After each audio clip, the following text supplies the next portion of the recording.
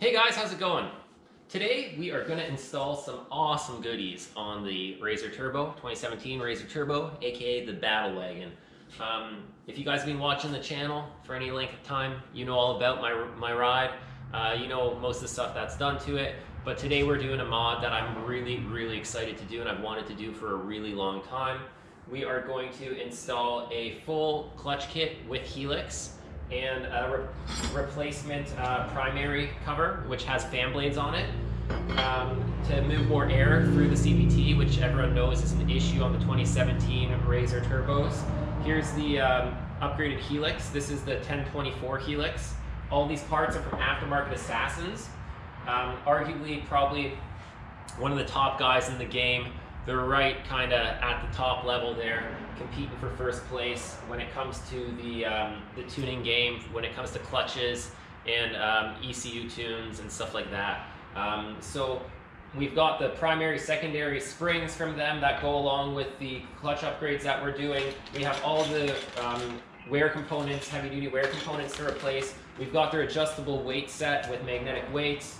And then we have their primary clutch puller and secondary clutch compression tool, as well as a snap ring delete kit, the clutch limiter shims, and the hardware that we need to get all this to work. On top of that, we've got two colder spark plugs to go with their awesome DynoJet custom ECU tune.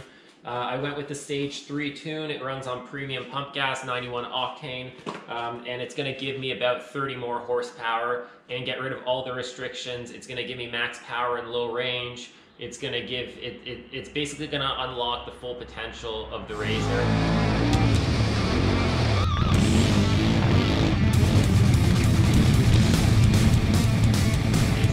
I've waited a long time to tune the RZR. I never wanted to, I've got the 5-year warranty on this machine. I've had the machine for coming on 4 years now, almost, or yeah, it's around 4 years now. And honestly, the only thing that I've ever had to warranty on this machine in over 5,000 miles is one steering rack that Polaris covered, and 2 rear calipers that Polaris covered. As far as anything else goes, I haven't had any issues with this machine. I think there was like a gas tank vent recall or something, so they did something like that on it. But besides that, this thing has been bulletproof for over 5,000 miles. I've beaten on it. You guys have seen the videos. I'm definitely not the hardest rider out there, but I'm far from being timid. The machine's seen a lot of mixed use, and it's always held together well. It's going to be really awesome to unleash some more power and be able to put it down to the ground even better. I've been running 32s on stock clutching for a while. They've worked well, but they have left some room for improvement, obviously. And I'm at the point now where I'm running the 32 by 10 by 15 System 3 XR 370s, and it's gonna feel awesome attaching those to some wicked clutches, because at the end of the day, the clutches are what's sending the power you're making to the wheels. So the ECU tune and the clutches go hand in hand. It should work awesome. Aside from that, I got 2 new belts. This is the Striker belt from Aftermarket Assassins. It's a G-Boost belt, so I'm sure this thing's gonna hold together well. I got 2 of them. The belt that's on there right now is tired anyway, so I'd have to replace it regardless. So we're gonna start off by installing the clutching. We'll do the clutch kit and everything first, and then we'll mess around with the DynoJet ECU tune as the last bit of the puzzle. And yeah, looking forward to it. If you haven't checked out Aftermarket Assassins, check them out. They're very knowledgeable. Mike at Aftermarket Assassins really knows his stuff, and his customer service is top notch. Dealing with the guys is great. They're swamped. They're so busy. They're making more sales than they ever have. You guys know that because of COVID and all this crap, the market as far as power sports is concerned is like off the rocker. So they've been swamped there. So with that being said, if you do email them, give them a few days to get back to you, but they will get back to you. Mike is awesome. He'll give you the information you need. You can ask him questions, and he'll make sure he fine-tunes the products for your needed application so that you can get the results that you're after. These are definitely premium grade parts. This is the higher end of the spectrum when it comes to performance goodies, and it's just another case of you get what you pay for. So I'm super stoked. I know right away, I know I'm gonna be satisfied with this stuff because I know a few guys personally that we ride with, a few of my friends that have run their aftermarket assassin stuff. I know a few other channels I watch. My buddy Zach from Dirt Dudes, used to be Michigan Dirt. Him and a bunch of the guys he rides with, like Nick, they all run aftermarket assassins goodies. They've had really good results with it. My buddy Razor Dave, he's in a bunch of the videos from kind of day one. He's got aftermarket assassin stuff on his machine and it's worked really well. And a handful of other guys I've ridden with have, some of them have a bunch of aftermarket assassins components, some of them have a few, but I haven't heard any negative about them yet. So yeah, anyways, full disclaimer, Mike did hook me up with a bit of a deal on these, but I did pay for these parts. These aren't like freebies or anything like that, so you're gonna get an unbiased review. And yeah, so let's get to it. And you know, I gotta say it, make sure you subscribe to the channel, follow us on Instagram and on Facebook, and check out some of our previous do-it-yourself videos or the riding content. If you're new to the channel, then make sure you check out some of the ride videos because, I mean, that's the bread and butter of this channel. But a lot of you guys have been telling me that you do enjoy the kind of behind-the-scenes shop content to show everyone what has to go into maintaining these machines, and a lot of you guys like to know the setups of the various machines on the channel. So I'm gonna try and mix some content like this into the riding videos. So as always, be patient. It does take a lot of time to edit this content, especially the extended length ride videos. So just stay with me. I appreciate all the support over the years, guys. Plenty more content coming your way. All right, let's dig in there. Let's get this baby souped up. Oh yeah. So here we have it, all the goodies laid out. We've got the clutch compression tool. We've got the primary clutch puller. We've got the snap ring delete kit, or the secondary shim kit. We've got the XP Turbo 64-inch wide clutch setup with the helix and the adjustable weights, as well as all new wear components, the sliders in there. We've got the primary secondary springs. We've got the primary clutch fan blade cover with the hardware. We've got the Dyno Jet tuner with the stage 3 tune on it, as well as the stage 2 tune on it. 2 colder range NGK spark plugs. We've got the primary clutch limiter bushing or washer, and we've also got the Razor Turbo secondary butter shift washer, which also makes, it's supposed to improve the shift feel of the machine, as well as the 2 striker belts, all from Aftermarket Assassins, guys. Only the best. The Razor is gonna run wicked. Super pumped about this. This stuff is gonna be a game changer.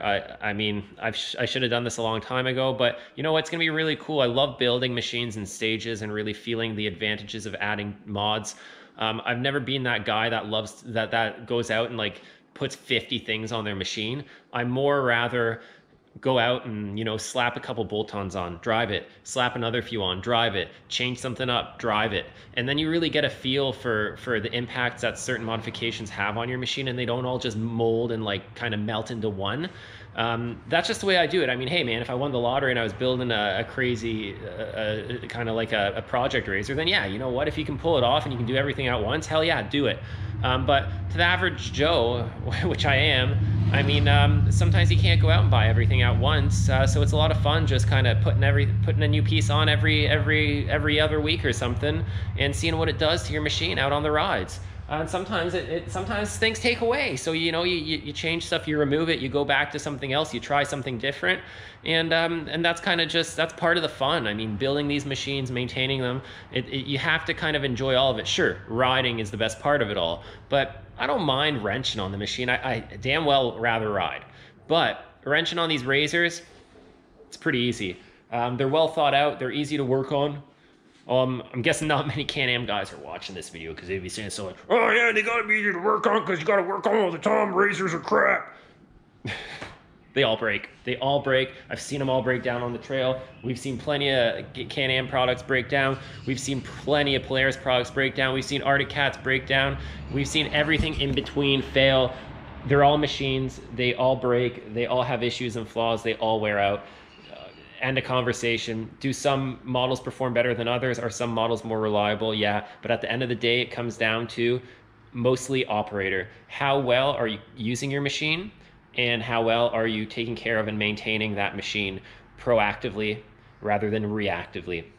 So my clutches have been making a little bit of noise lately, a little more noisy than usual. I did rebuild them all last year, but I've also put a lot of abuse on them since then. So all this stuff will be awesome. The machine should feel pretty new once this is all done, as well as some of the other supporting mods I'm doing, like the upgraded lighting, some upgraded suspension components. I'm also gonna put a seal kit on the airbox and on the CVT.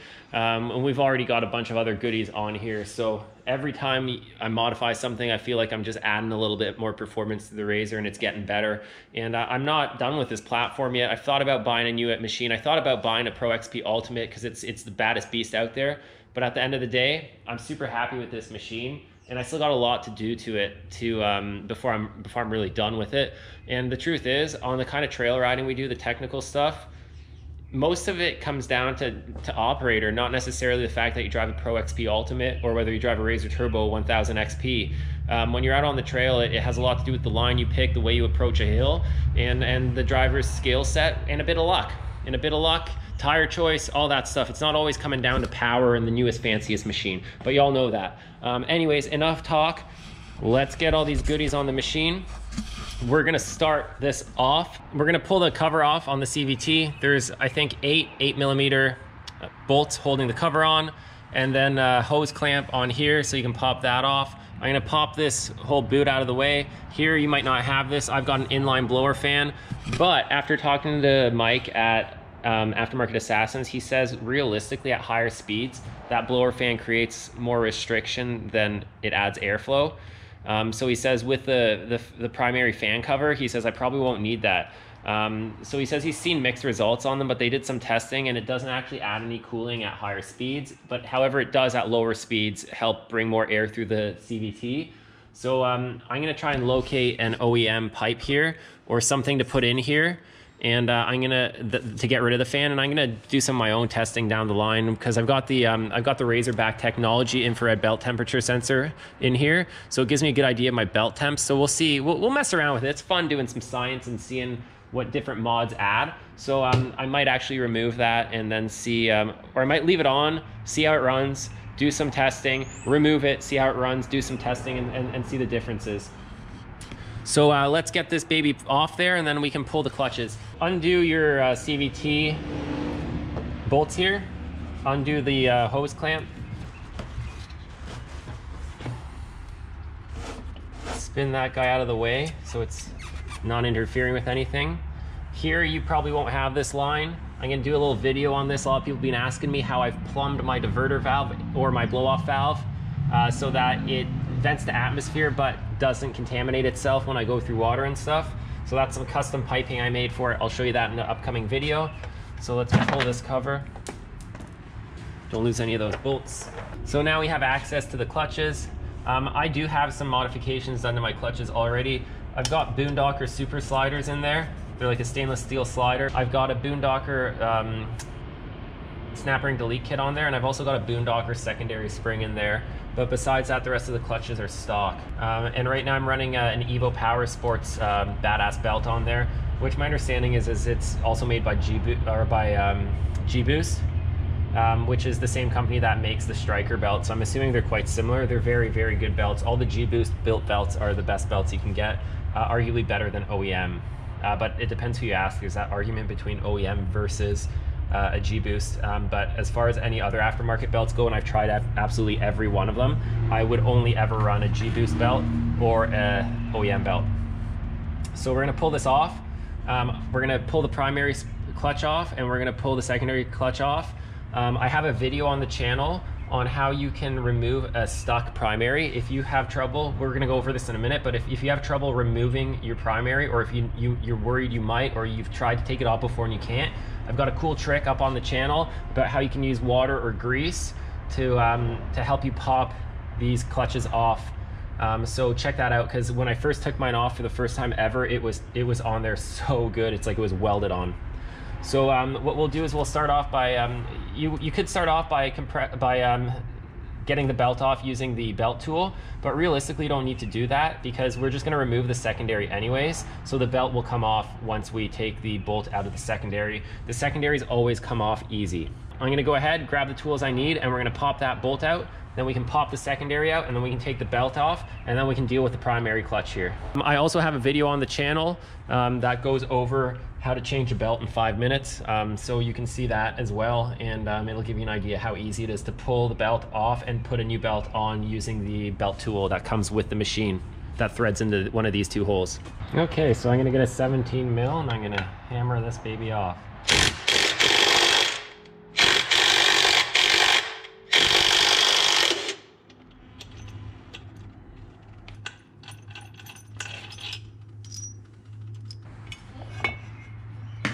So now with the secondary loosened off, so it pulls apart nicely. There we go. 2 pieces. We'll set that aside on the workbench for now. We're gonna have to take this baby apart and replace the helix in it with the new one they sent us. Whoa, there's a lot of belt debris and stuff in there. Now we can just slip the belt off, the old belt. This belt's pretty worn out, I believe. We'll take a look at it in a bit and see what kind of damage is on it. There we go. This belt's definitely seen better days. So we'll set that guy aside for now, and we'll pull the primary. You can do most of this service and the clutch rebuild for the primary, like changing the spring and all that, without removing the primary. You can just remove this cover, put pressure on it, and the spring isn't very strong in there, so you can easily hold it with your hand, and you can do most of this maintenance. I'm just gonna take it all off. I'm gonna put it on the bench. I'm gonna inspect every little bit of it, and we're gonna take a good look at it. We're gonna make sure everything behind the cover is good. We're looking here. It doesn't look like I have any seal issues, which is really good. Sometimes the seals leak here or there. It's an issue on some razors. Mine looks fine. 5,000 miles, it's still good, which is a good thing. So yeah, I'm gonna grab the, I'm gonna get this bolt out, and then we'll put the clutch puller in there, and we'll see if we can pop that clutch off real easy, or if it's gonna be a biatch. Primary bolt is a 21. Pretty easy to get off. Pull that guy out and set him aside. Now we're gonna get our clutch puller. Do not use cheap China clutch pullers, guys.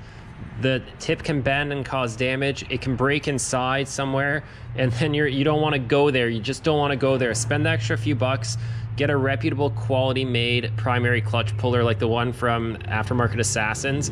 Do not go buy those cheap $20 eBay ones, because it's going to end up costing you a lot more than $20. You're going to hate yourself if something fails. So please make sure you get a good clutch puller. Okay, so the Aftermarket Assassins puller uses a 22 mil socket head, and then you have to make sure to put some grease on the threads and on the tip of the puller.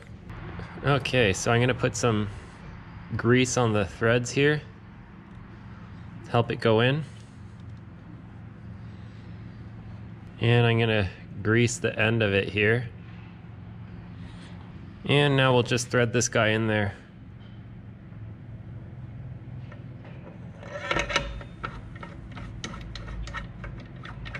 Always start it by hand till you bottom it out, and then get ready to hit it with the impact. Don't be shy.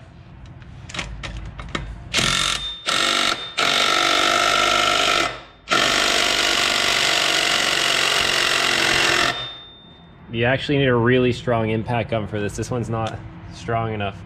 I'm gonna use my air impact. These things can really be on there. Like I said earlier, if you want more info on getting a really stubborn primary off, then check out the video I have with like the kind of some secret tricks on how to get it off using grease or water. Let's see if this guy goes off.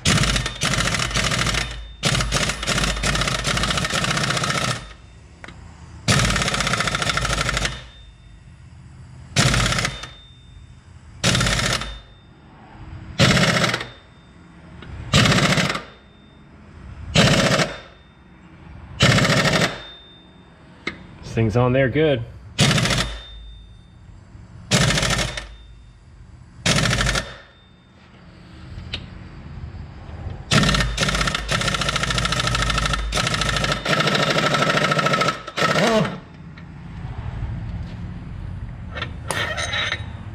gonna put a bit more grease on the tip. It helps make like a hydraulic kind of pressure seal and a lock in there, and sometimes it helps the clutch pop off. It creates more pressure. You just gotta wipe this grease out of there later when we're done. Let's hit it again and see.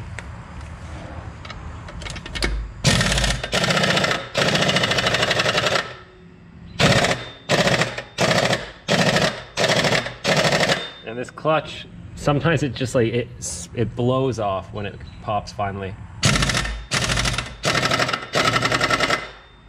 I need a stronger impact gun.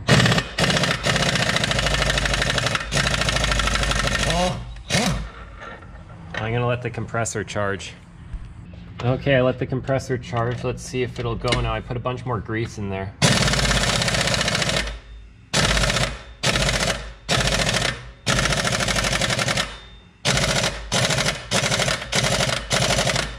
Gonna hit it with the hammer a bit. There we go. Whew, that freaks me out every time. So that's all it took. You just got to break that seal.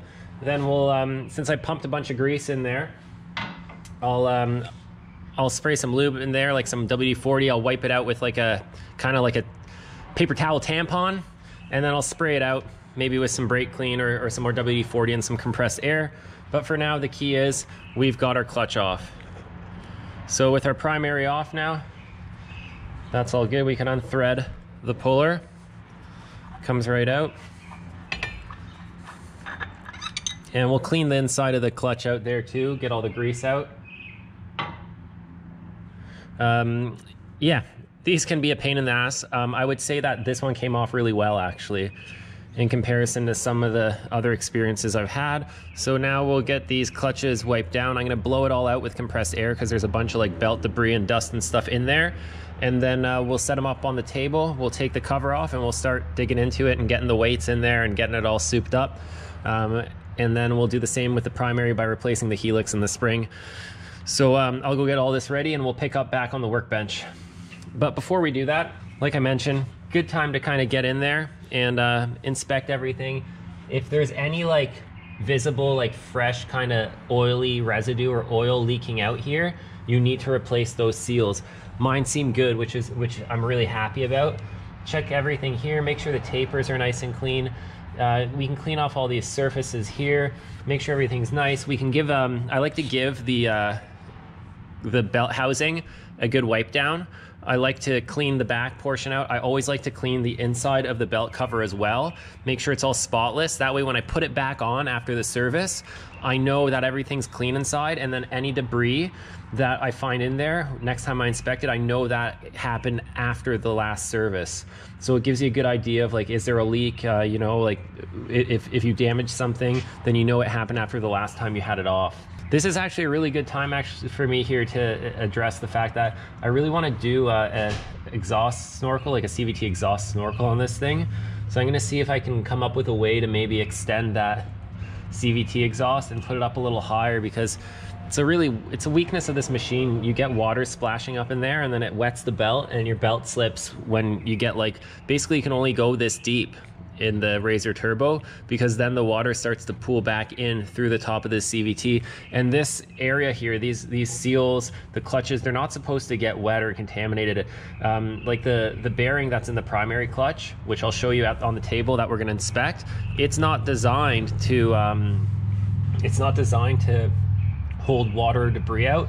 It's just an open needle bearing. There's no seals on it or anything. So if you contaminate this with muddy, dirty water, you pretty much have to replace that bearing. It's gonna destroy it. It's gonna really cut back on the life. I replaced mine last season and it hasn't really seen any abuse since then.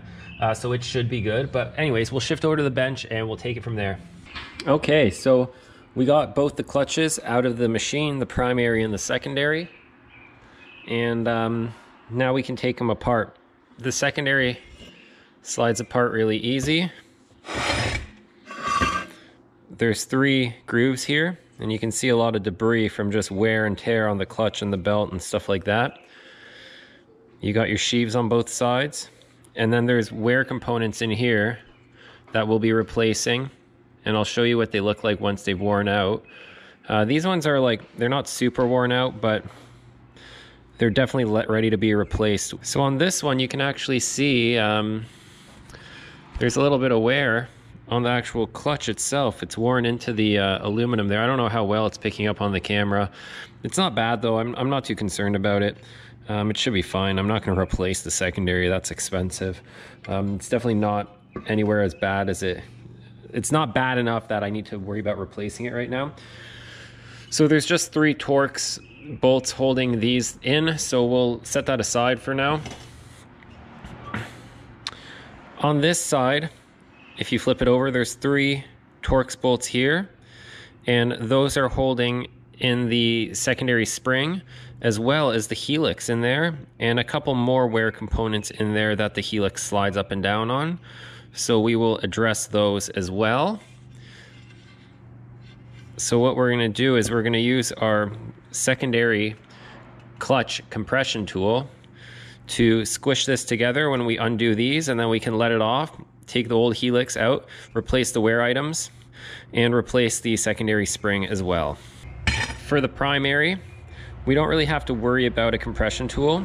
The tension in here isn't bad. It's enough that you just hold down with your hand and undo these 10mm bolts. There's 6 of them, and then you can lift this cover off and get access to everything in there. And we're going to switch out the weights. We're going to switch out the primary spring. We're going to replace this cover plate with the one that's got the fan blades built in, and we're going to inspect and replace all the wear components on this clutch as well. Here you see the snap ring delete kit from Boondocker.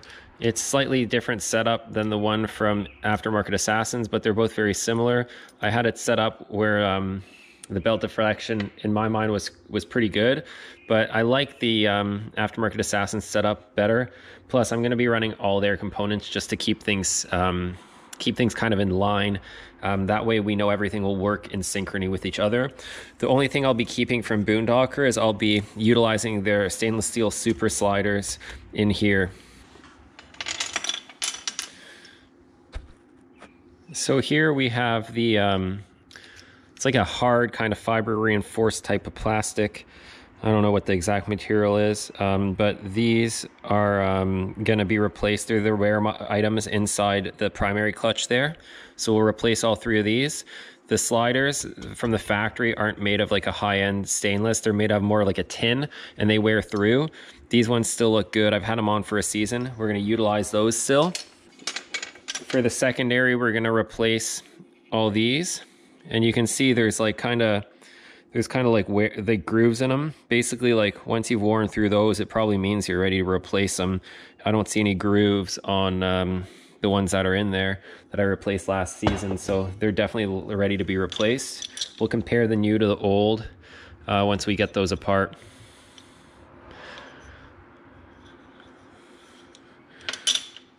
Aftermarket Assassins markets these as like heavy duty clutch components, so I'm hoping they're made out of a slightly more resilient type of material, and maybe we'll get a little bit more life out of them. And these are numbered 1, 2, 3 actually, which is interesting, so that's cool.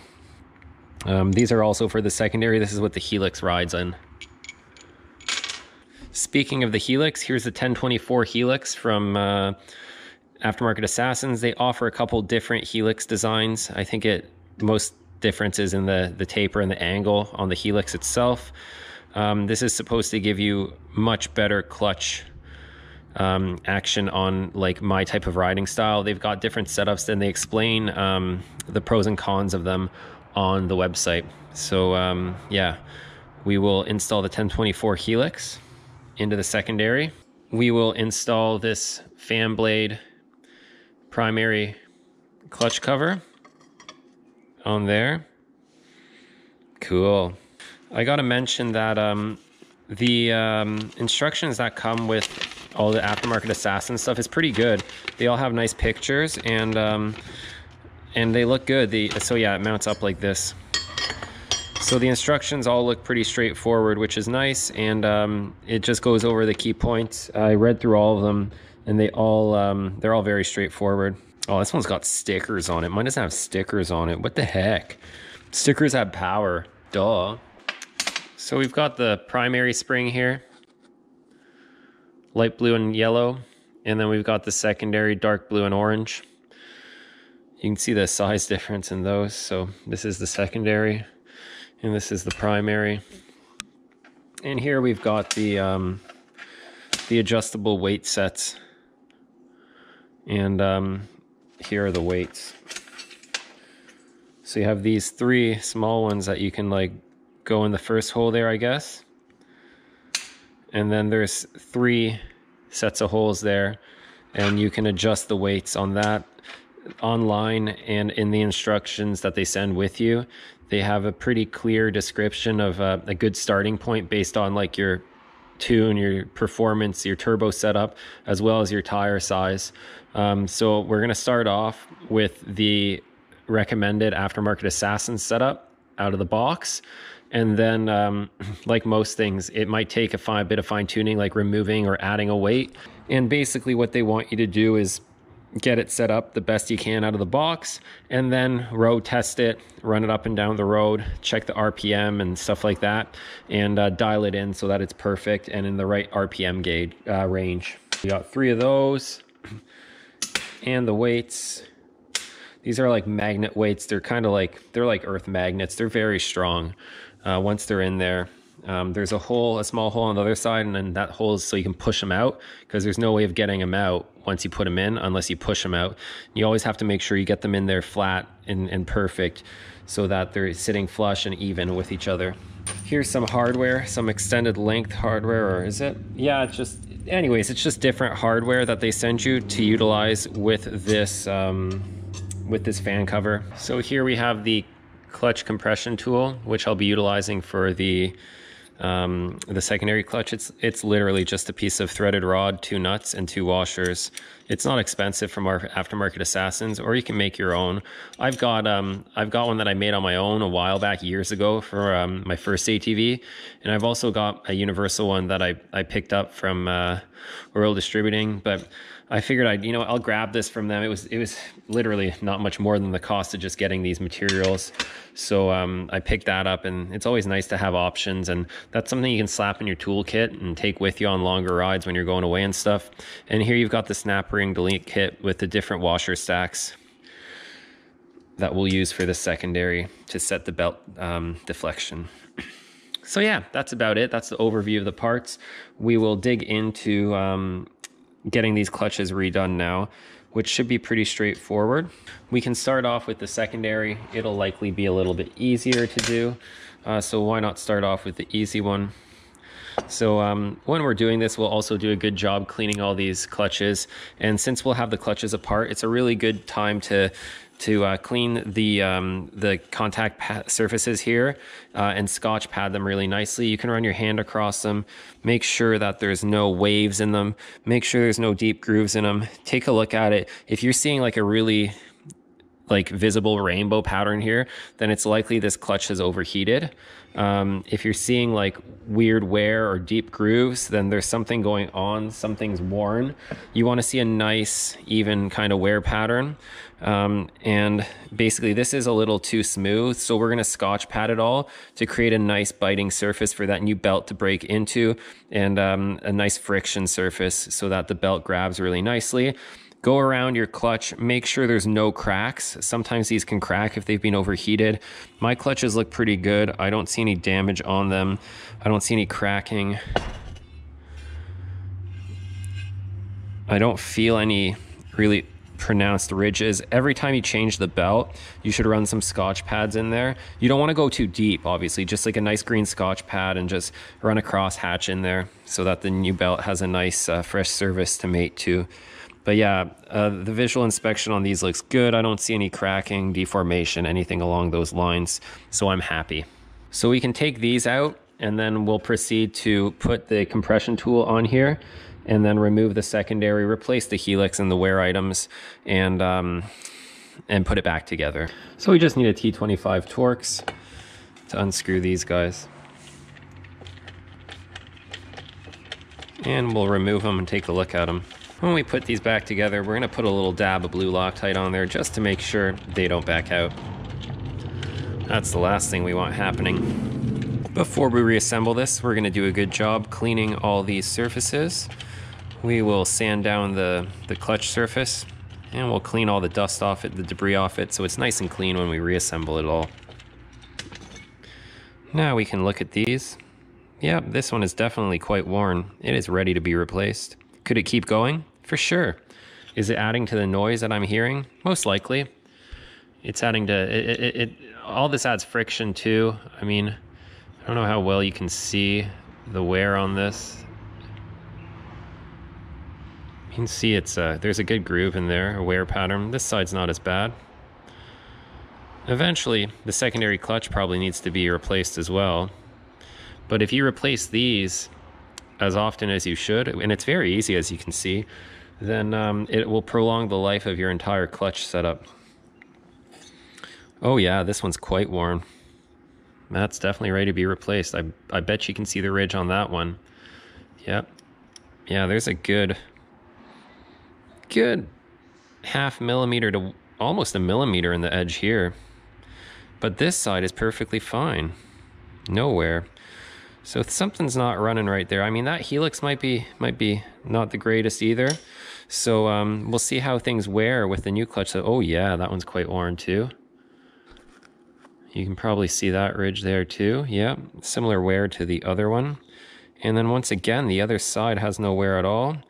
And I'm guessing that might be due to the rotational forces of the machine usually going forwards, not reverse. And the direction of spin is probably putting pressure and wear on one side of the pucks more than the other side. Because, I mean, even when you are in reverse, you're not in reverse for a long time and you're not going lightning fast for extended periods. So that's all off. We can go ahead and clean this like I said, and we can Scotch pad this side up here. So I'll do that first. So I've got a Scotch pad here. And we'll just go around and we'll do this whole surface. Actually, that one's a little, I need a newer one. I got a nice newer one here. You should actually be using like a green Scotch pad probably, but this gray one should be good enough. Aluminum's a soft material. We just want to take the glaze off there really. And work a nice crosshatch into there. And just go even all around.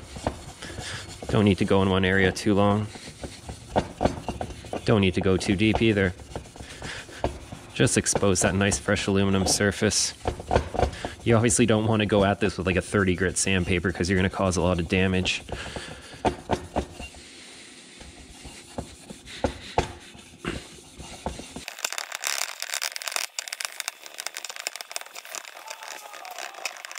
Once you feel you've got all the glaze off there, then you're ready to clean this guy.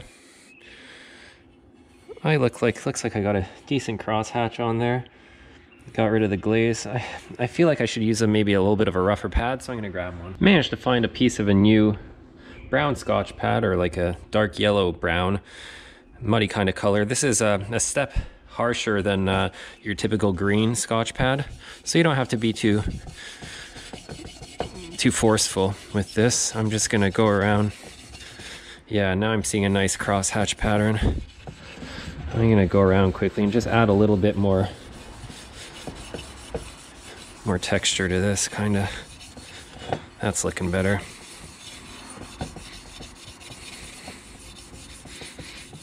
Just change the angle of approach as you're doing this.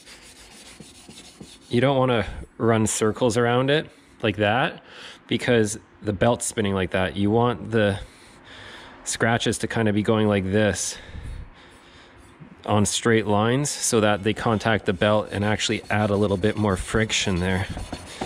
So go one way a bit, then go another way. But don't go around in a circle like this.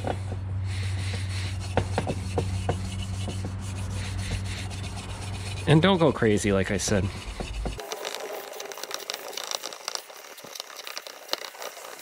Okay, that's looking really good now. I'm happy with that.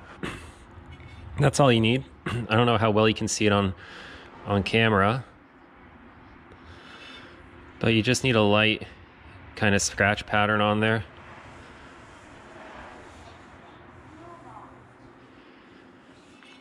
And that'll give you a nice mating surface for the belt. We'll set that aside, and before we start reassembling everything, we will clean it all nicely. Now we can move on and we can go ahead and do this one.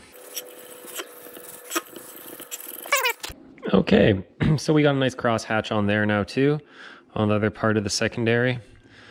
Everything looks good. Now we can go ahead and take this one apart with the compressor tool and replace the wear items, the helix and the spring. So we'll take the compressor tool apart here, like that. One side through here, through the other side, and then just put our nut on.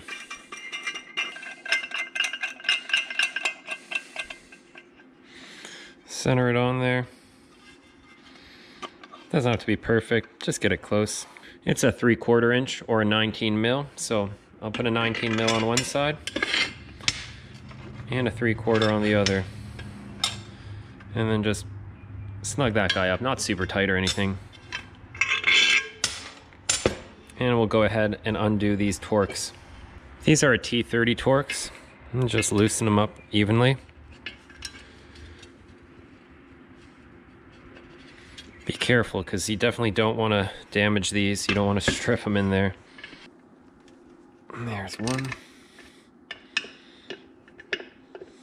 Nice and straight with the Torx so you don't strip it. 2, 3. There we go. The spring compressor is, it's holding all the tension anyways. That's the whole point, so it's not on the bolts. So now we can go ahead and start relieving pressure on the compression tool here.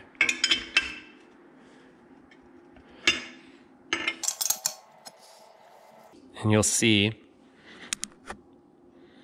that it starts separating here. We're getting a gap now between the surfaces there.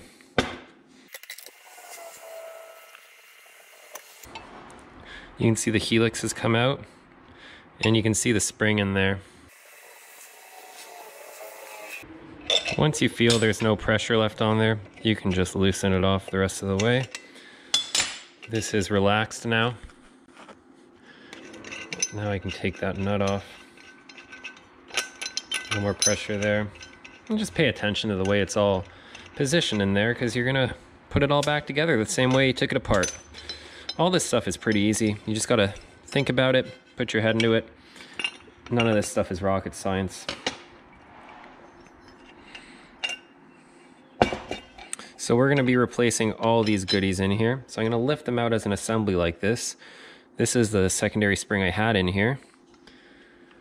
And when you compare it lengthwise even to the new one, there's quite a difference there, isn't there? This is an aftermarket spring from Boondocker, like I mentioned earlier in the video. I think this part is replaceable too. It's like a brass shim or something like that, a washer. In hindsight, maybe I should have replaced that. Next time I'm in here, I will do so. Here we have some more wear items. These guys right here. And yeah, these ones actually look pretty good still. They're not too worn, but obviously I'm going to replace them. I'm putting new components in, but we'll set those aside. We'll keep them as part of this OEM kit.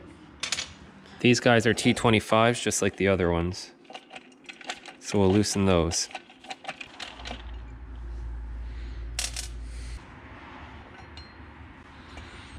So you can see here, there is some wear on these. This surface here is flattened off, whereas these ones are completely rounded. So there is a bit of wear on these.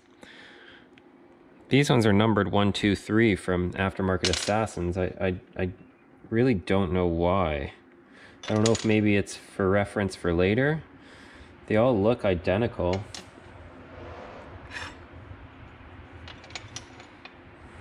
Maybe one of you guys know why they're numbered 1, 2, 3.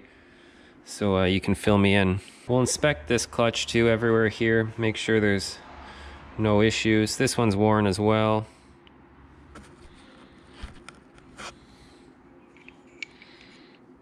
Probably see the wear ridges there. This one's got some wear in the same spot too. So we'll replace it with the nice new ones.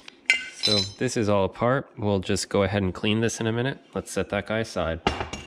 Now let's take a look at our helix here. So we have the,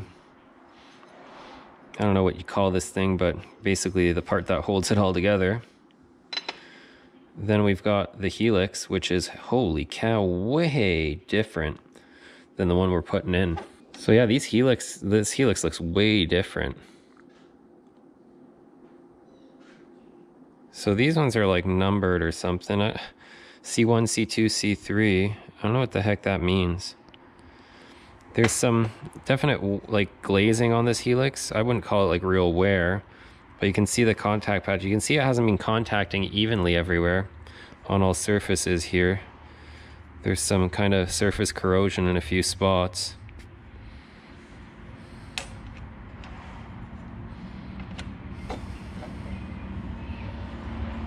So yeah, this helix is also much heavier. Much different design. This one almost looks cast and then machined. Actually, this one looks like it was cast too and then machined.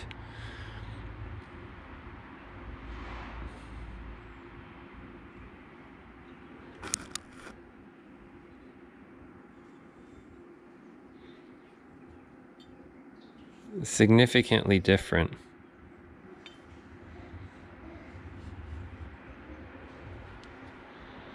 Cool.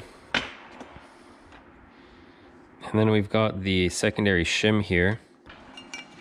So this guy's gonna basically go into there, and it supposedly just makes everything operate smoother. Smooth as butter. So we'll take the new spring, we'll slap this guy in there, we'll slap our helix on top, just like that. And then this will go on there.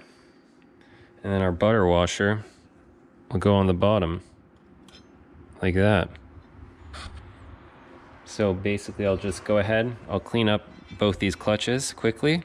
You can just go ahead and use some brake clean. I got some CRC brake clean here. It'll make easy work of these pieces and get them looking good as new. Get all the debris off there. Also get rid of any grease or contaminants on the belt mating surfaces. So let's get these babies cleaned up. So we'll just use some CRC brake cleaner on here. Get these surfaces all cleaned up. Just get rid of some of that dust and grime in there. Stuff makes easy work of it. Pre-soaked this one here a little bit.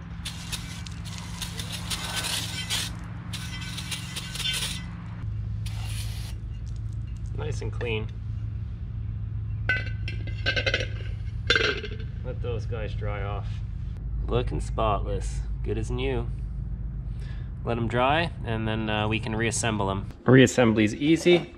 It's just the opposite of disassembly. So now we'll screw these guys back in. There's a C right there, so I'm gonna put the number 3 right there. These are a nice tight fit. They actually like push on. The ones I took off weren't like that. Yeah, that's nice.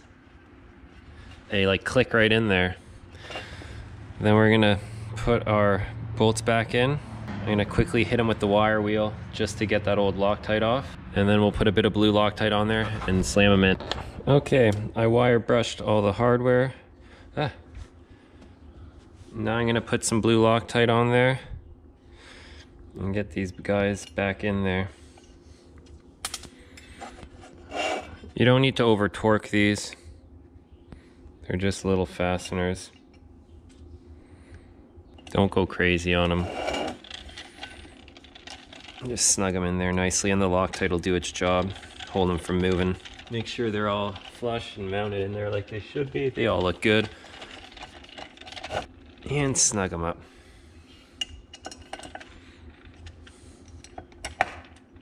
Those all feel good.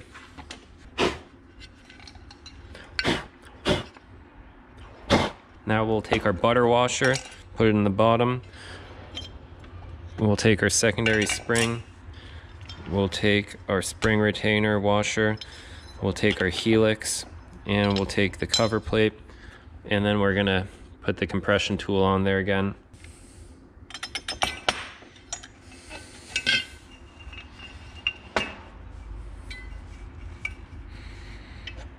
Washer, and get the nuts started. And then you can push it down and start tightening it. Get it centered, and basically we're gonna tighten it until it mates up with the bottom there like it's supposed to, the base.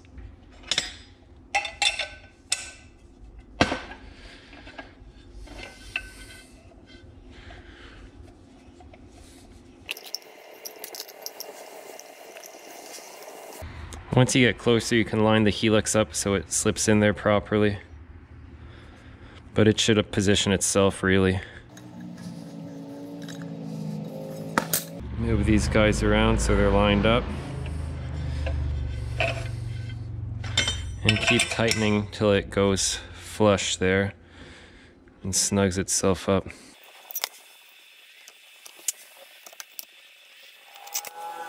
Once you've snugged it up and lined up all the holes, you can get the hardware started. Also gonna put some blue Loctite on there and just finger tight to start. Make sure you get it all started nicely.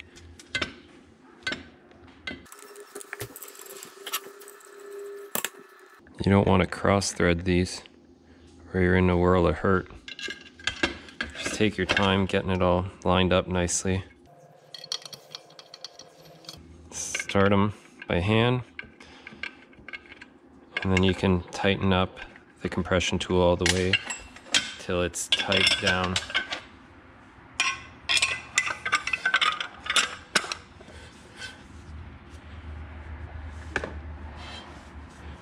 It's bottomed out now, so we can go ahead and tighten these guys.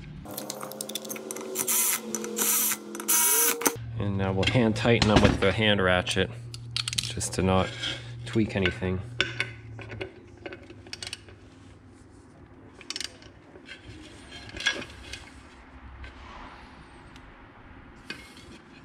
This helix, this aftermarket helix, seems to also stick out more here than the other one did. Don't go crazy with these. Hardened metal going into aluminum. Don't want to strip those threads. Let the Loctite do its job.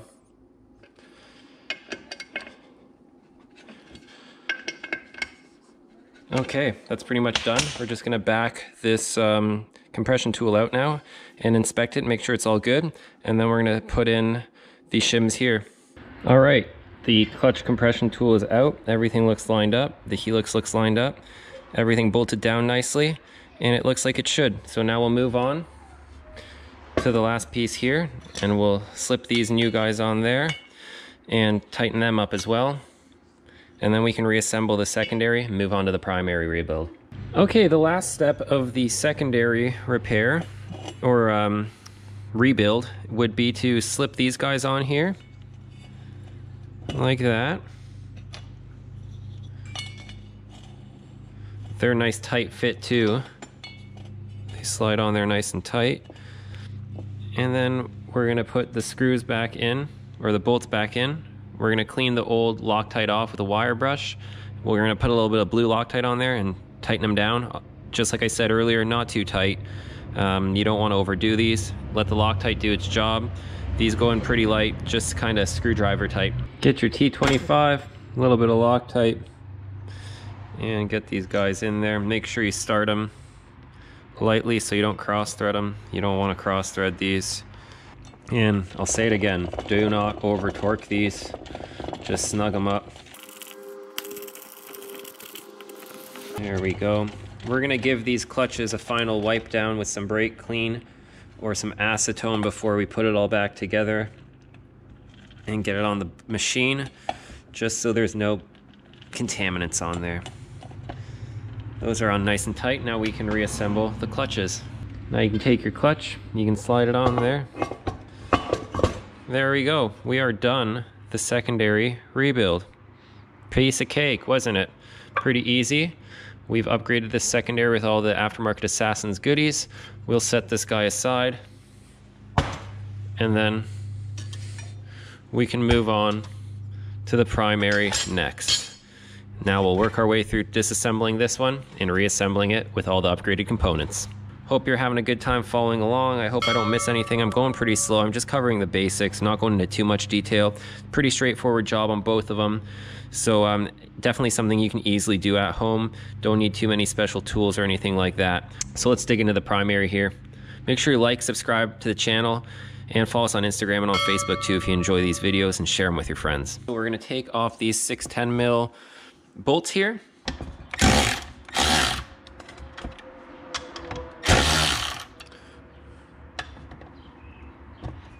So you got to put pressure on this guy. You can see I can push down the spring here with my hands. So as long as I put a bit of pressure on there like that and hold the spring down, I should be able to take this off without using a spring compressor. My arm is a spring compressor.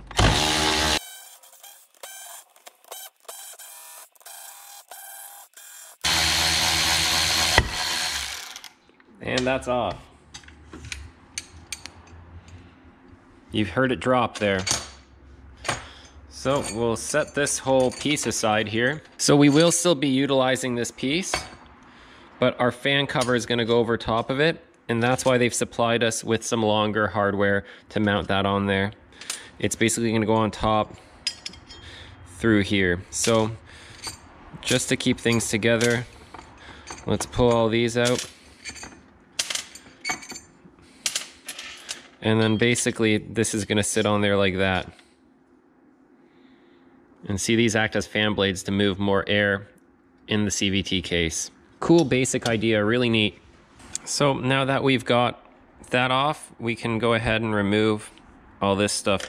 This is an OEM primary spring. This is the Aftermarket Assassin spring. Looks a little different. That one sits in there too. So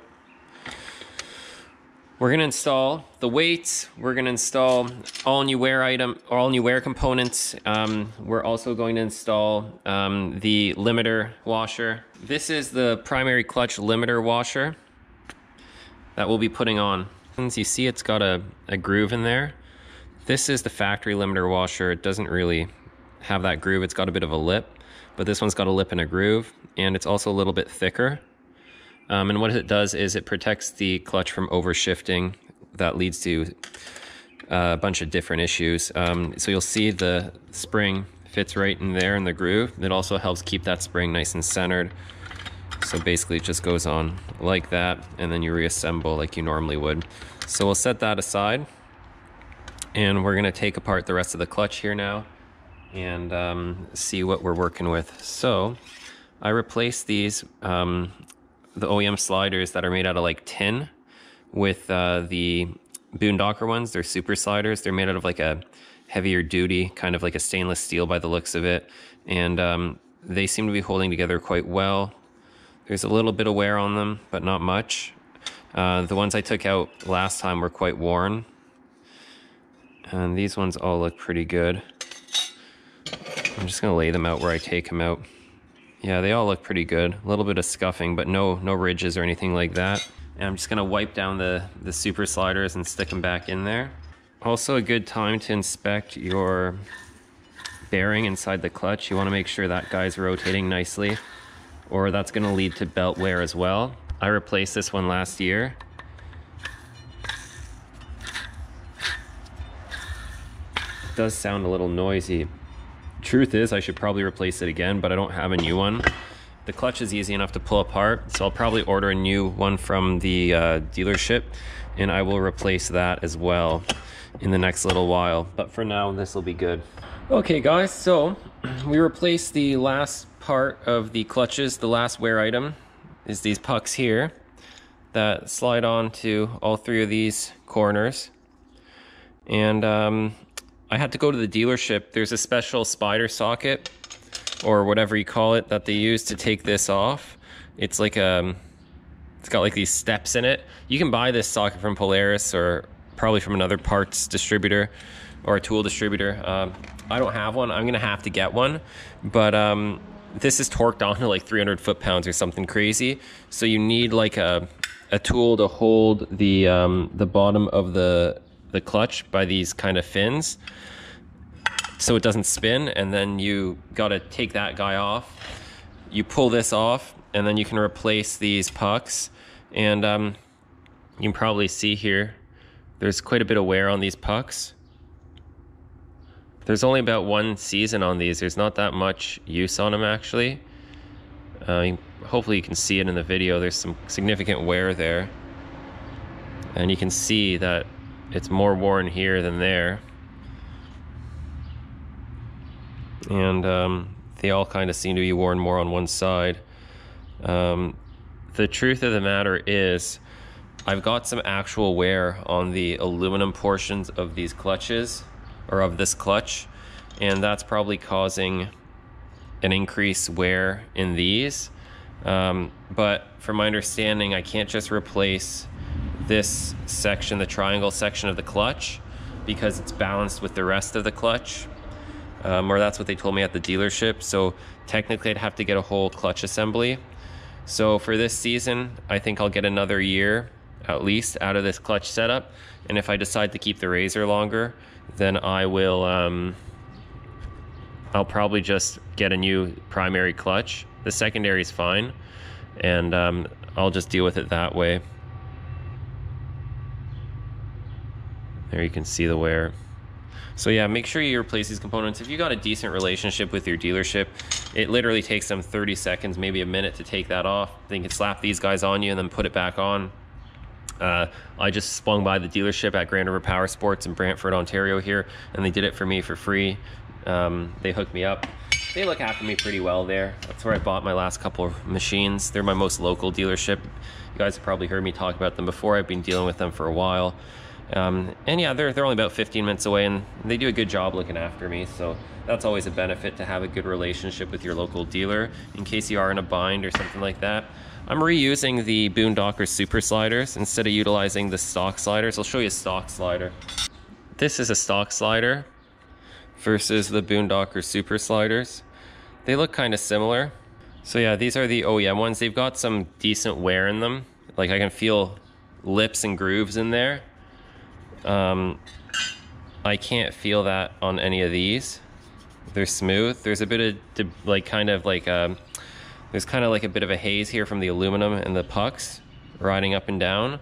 So I'm just gonna spray some WD-40 on there and get a light duty Scotch pad, and just, it's not really, this Scotch pad's not hard enough to really scratch the stainless steel these are made out of, but it'll take off all that surface layer and give me a nice clean shiny surface for my new pucks to ride on.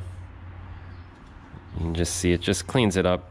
There's still a little bit discoloration there, but there's no actual pitting. There's no ridges. My finger can't really feel anything on there. So these are still good. I'm gonna reuse them.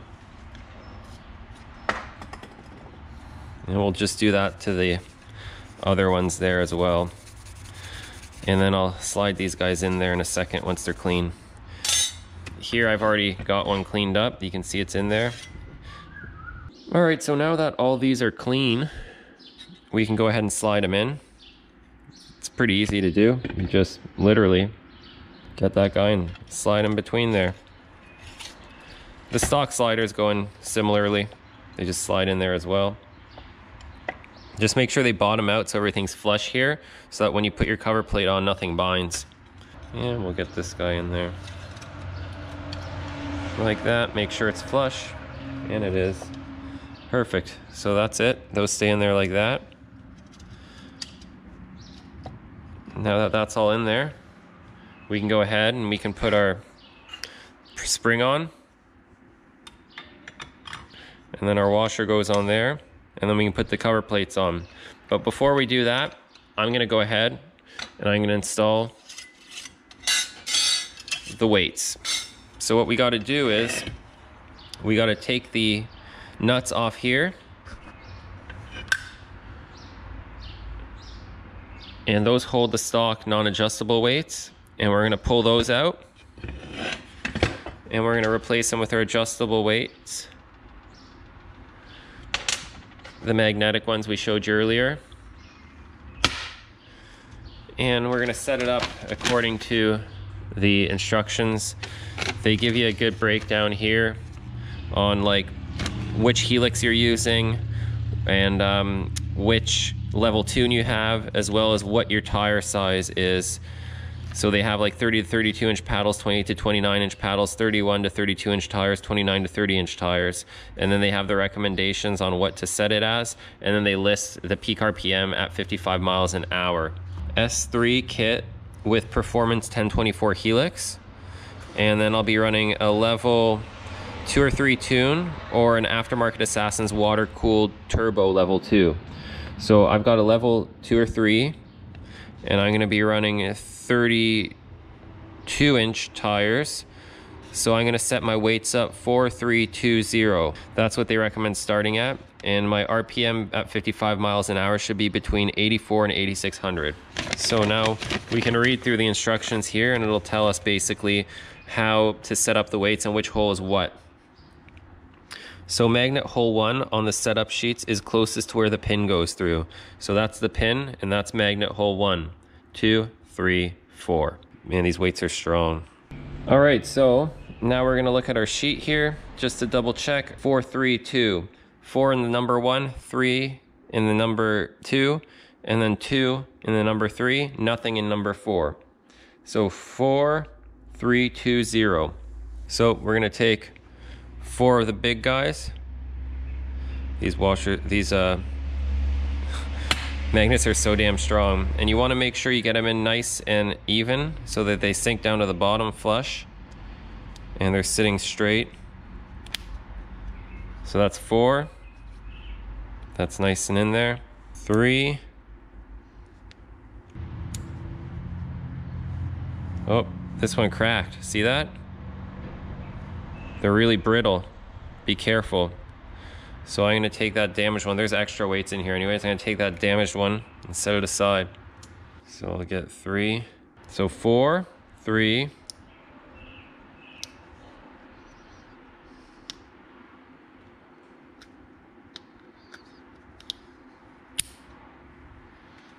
Push it down, make sure it's flush. Check the back, make sure it's bottomed out. It is. 3. And then we'll do 2.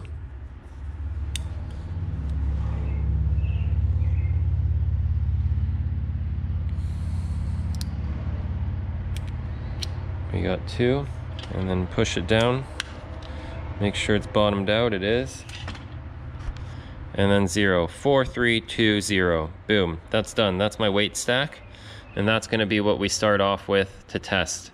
We might have to add or remove weights, and we'll deal with that once we get the machine up and going, and we can run it through the RPM range like they suggest. So we'll set that guy aside, and we'll load up the other ones the exact same way. 4, 3, 2, 0. Now make sure you don't follow exactly what I tell you, because depending on the tire setup you've got, obviously you're gonna have to follow the chart and set it up like they recommend. 4, 3, 2, 0. 31 to 32s on a stage 2 or 3 tune. So I'll do the last one now, and then we'll go ahead and we'll remove the bolts to get the old weights out. So it says here, each magnet weighs approximately 1.4 grams and shows roughly a 100 to 150 RPM change. Base clutch arms are 58 grams. All 3 clutch arms must be set up identical to each other for proper balance. Less weights, less magnets will result in a higher peak RPM, while more weight, as in more magnets, will result in a lower peak RPM. Our clutch guidelines work very well, but not every machine is the same and not all tires weigh the same. This is why checking your peak RPM after installation is extremely important. If possible, we like to run on a paved road and do a few quick tests with a plastic clutch cover off. Do a 10 mile per hour to 60 mile per hour wide open throttle run. When you pass 55 to 60, glance at your RPM gauge to make sure it's within the chart specs below. So now we're gonna remove these bolts here. So there's a 10 mil nut on one side, and then an Allen head on the other side. These aren't on there too tight, so just make sure you get your Allen head in there good so you don't strip anything.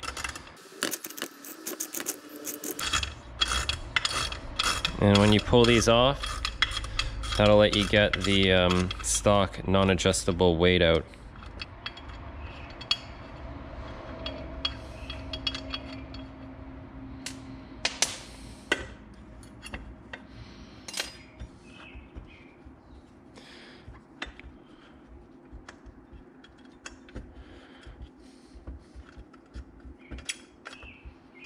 There we go.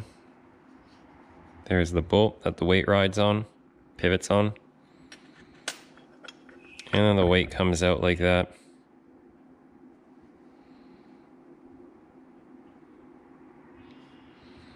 So we'll remove all three of those. We'll set them aside, and then we'll put our new weights in. So I'm just gonna wipe this down. It's got a little bit of surface corrosion on it. Just a little bit of WD-40 on a Scotch pad.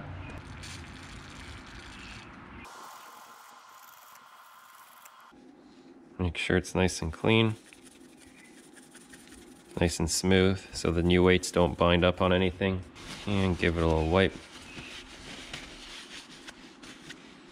Okay, that guy's ready. We can now put our new weight on there. So there's only one way to really put this in. I'll just lay the clutch over. We'll slide the weight in there.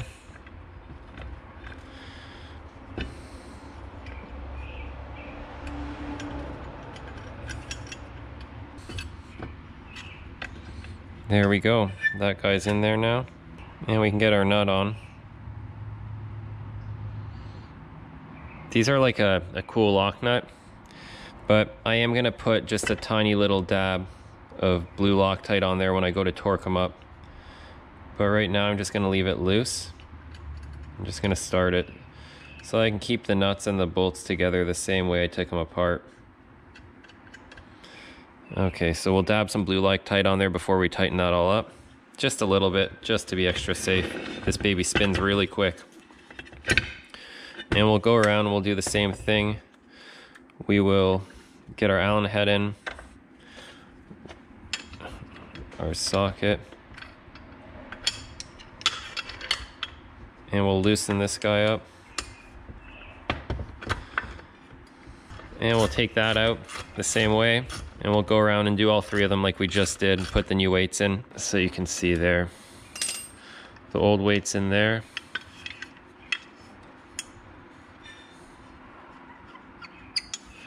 And then the new one's the same way. New one's in there now.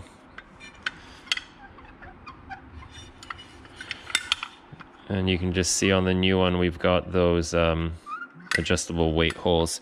And then you can get to these weights without removing them. You can kind of poke a punch in there or a pick, and you can push out the weights or add more. It's a little harder with it's in, but it should be pretty easy regardless. You just got to kind of get your fingers in there and jiggle it around. So yeah, I'm gonna get those other two in. Okay, I've got all three of those guys in there now. I'm just gonna put a little dab of blue Loctite onto the nut, on the threaded portion of the where the nut goes on there. Not a lot, just a little tiny dab, just enough to kind of make sure it's secure in there, and then I'll torque them down. These don't go super tight. They're really small fasteners. You don't want to mess them up. So use your head when you torque these. You're gonna let the Loctite and the lock washer do its job.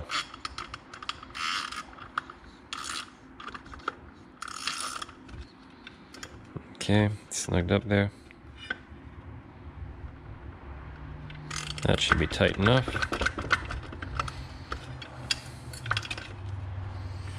That guy's on there good. And these pins do move a little bit.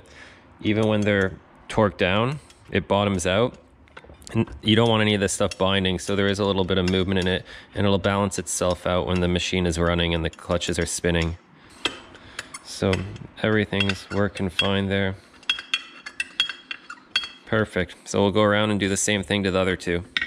Okay, all three of those are in, all the weights are in, everything's torqued, everything's Loctite, everything looks good. If you haven't blown your clutches out yet, if you got some compressed air, now's a good time to just get all the dust out of the clutches, blow them all out so they're nice and clean for when you get everything reassembled. So I'm just gonna get some compressed air and I'm gonna blow out all the dust out of the clutch now.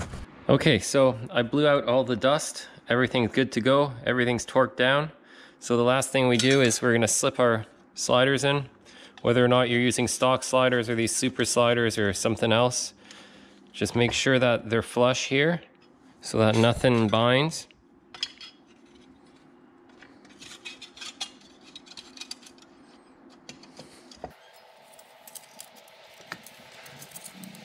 Once we got our sliders in, we can put a primary spring in. This is the blue and yellow one from Aftermarket Assassins. We have their limiter, the spring limiter, the clutch limiter, with a groove for the spring to ride on. Centers the spring nicely. And then once that's on, we put on our plate.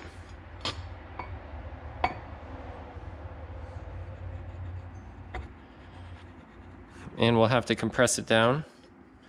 And we're also gonna put our fan on. And we're gonna use the supplied hardware from Aftermarket Assassins to hold that fan on. These bolts are a little longer than the stock ones to make up for the thickness of the fan. So position your fan blade on here if you're using it. If you're not using a fan blade, then you're gonna utilize your stock bolts. So to get the primary together, you don't actually need a compression tool. It's pretty easy to do it without. You can just lift this up like that. Get the bolts to kind of fall into the holes, and then slowly start finger tightening them. You'll feel like some of them will grab easier.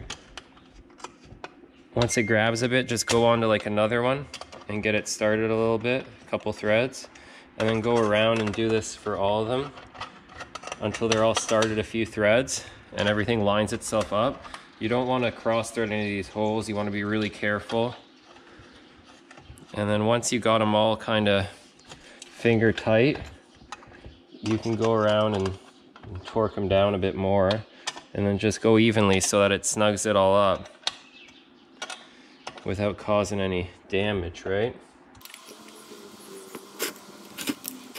Make sure all your sliders, I got the slider caught here, so that's a good example actually. You want to make sure your sliders are all, you don't want to get anything caught in there. I just accidentally got that one jammed up in there. So just gotta get these out. So pay attention to that. You don't want to crank it down with the slider under there and bend it or damage it or get it jammed up in there. So I'm gonna go around and loosen these. I know in previous videos people said it's cool that when I do work on this stuff, if I do make a mistake, I don't cut it out. What I just did there, I mean, that's not really a big mistake, but it's an easy mistake to make.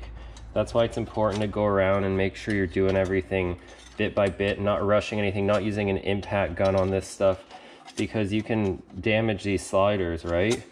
And you don't want to damage any of these pieces. You want to make sure they're all sitting flush under where they need to be. You'll see this one's stuck under there. This one is too. You want these sliders to be on the outside of this plate. So I'm going to loosen this guy up too. There we go. Now I can get the slider out on this side of the plate, not underneath it so it's getting crushed. So all three of them are outside the plate now. And I can go ahead and I can start tightening these down bit by bit. Take your time. You really don't want to screw something up here. And once you've done it a few times, it's easier. I've already rebuilt this clutch before.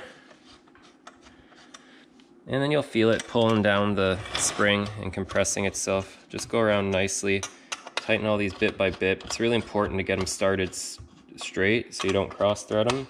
And then just work your way around and tighten them down bit by bit. making sure the sliders are lining up right. This cover plate holds the sliders in over this area, so you don't have to worry about those guys coming out or anything like that once this cover plate is on. Positions those sliders where they need to be. Once you've got a good start on all this stuff, you can get your ratchet on. You can go ahead and start finishing them off, but focus on going down evenly. Just so everything is nice and flush and even on all the sides. These clutches are expensive, so you don't want to damage anything on them, and they're balanced and sensitive, right? So you want to make sure everything's like it should be. Go around, make sure your washer's even, everything's good there. Looks good to me. Now we can finish snugging it up. I like to go in a star pattern.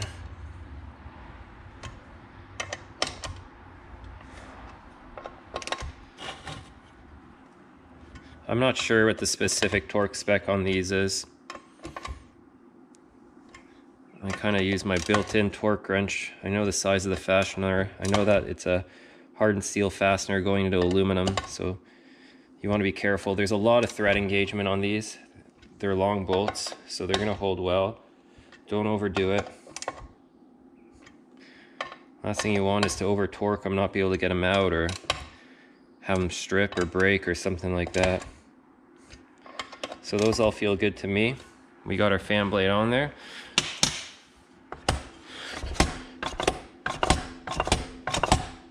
The clutch is moving nicely. That new spring feels nice and firm, firmer than the other one. All our sliders look like they're in the exact place they need to be. They're in there secure and good. Yep, everything looks and feels well. The last step for this clutch is going to be the same thing we did to the secondary. We're going to Scotch pad the inside of it here, and then we're going to wipe it down with acetone. I don't like spraying down the primary clutch with brake clean because it'll get into the bearing, and these bearings aren't sealed. It's just a needle bearing rotating in there. They're not designed to get exposed to the elements or dirt or water or anything like that. If you submerged your clutches and you fill your belt case with water, you should replace that bearing realistically. It might still work if you get them wet and you dry them out right away, but it will impact the bearing life. So make sure you keep an eye on that. I should be replacing this bearing. It does sound a little noisy, but I did replace it last season, so it's probably still fine. The one I took out originally was well worn, but it still had some life left in it, so I'm pretty confident this one will be good. Next time I get into these clutches, I'll replace that bearing. So I'm gonna go ahead and I'm gonna wipe this down with a clean rag, and then I'm gonna Scotch pad it. So I'm gonna go wash my hands, get all the grease off it. I'm gonna rub this down with some acetone or brake cleaner on a rag, and then I'm gonna Scotch pad it like a nice crosshatch pattern like I did with the secondary. And then we'll be ready to go to the machine and install these clutches back on the RZR. So I'm hoping you're enjoying this video. I'm hoping I didn't really leave anything out. I'm not going into too much detail, but I'm trying to go step by step. Anyone can do this. You saw the tools I need, nothing too fancy. The most advanced tool you need is just like a clutch compressor, which you can really make at home on your own with some threaded rod, washers, and nuts. And then you need the special socket for here, which you can either buy or head over to your dealership and get them to help you out with that. So yeah, that's it. So follow along. If you don't understand something, leave a comment. If you've got any questions, leave a comment. If you're looking to get these components from Aftermarket Assassins, give them a call. Shoot him an email. Mike's really helpful if you email him. Sometimes it takes him a few days to get back, but he will get back to you and he'll give you the feedback that you need. So I'm gonna get this all done and we'll Scotch pad it, we'll get it back on the machine.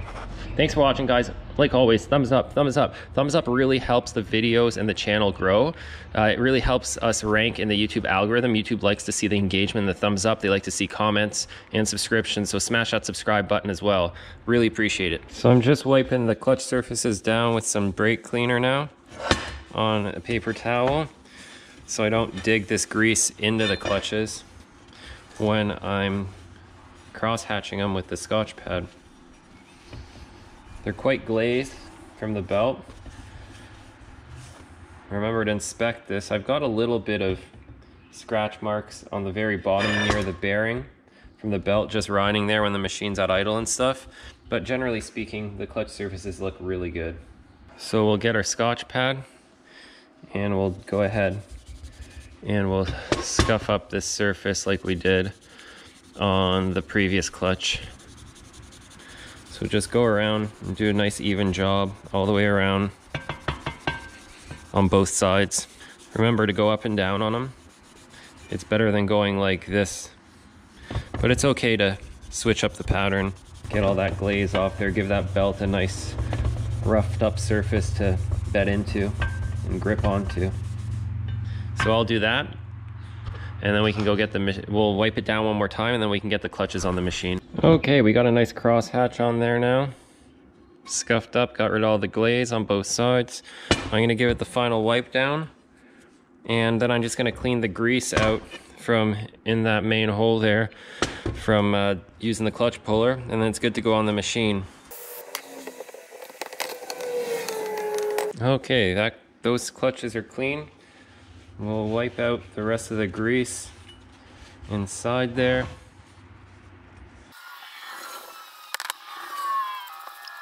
Get as much of that grease out as you can.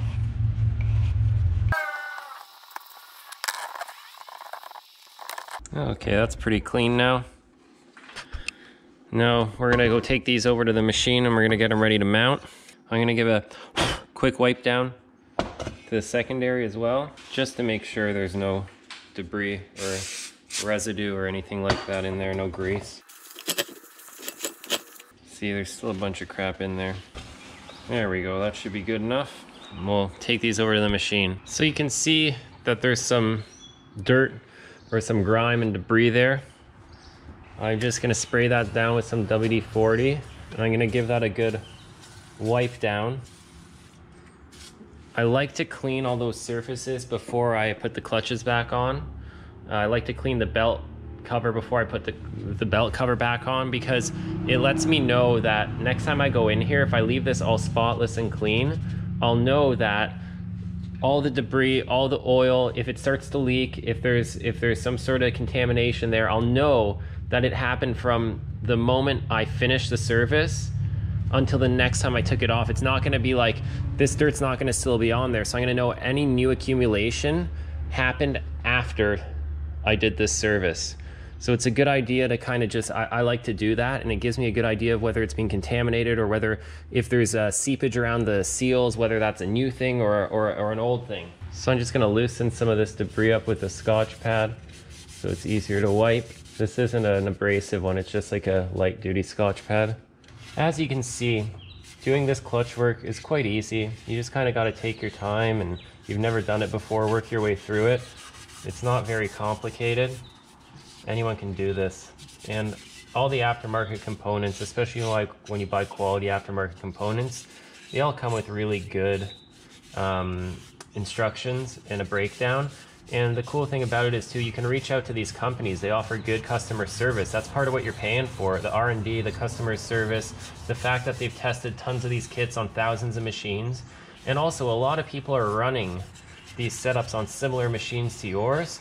So you can go online on the forums, on Facebook, on YouTube, and you can look up what's working for people, what kind of issues they run into, and then all sorts of feedback on setups and different brands and different weights and different helix setups for the type of riding and performance that you want to get out of your machine. So it's good to stick to the bigger brands because they have that backing of like, you can get information, you can talk to people about what they've done. So that's all cool. At least I hold quite a bit of weight towards that stuff too. I feel that it's good to, I've said this many times in my videos, that you should be supporting brands that give back to the industry, that provide quality components that are manufactured in, you know, North America, for example, or even in Europe or wherever, but manufactured with standards in mind, with the end user in mind, not just bottom line profits. A lot of the guys that are running these businesses, like Aftermarket Assassins, just as an example, because that's what we're dealing with now, like, these guys are passionate about this industry. They love it. They want to see it grow and develop. and they want to provide products they're proud of. So there's no snake oil here. They're giving you a good product. So keep that in mind. It's worth spending the extra few bucks sometimes to get what you pay for. So this is pretty clean now. I'm happy with that.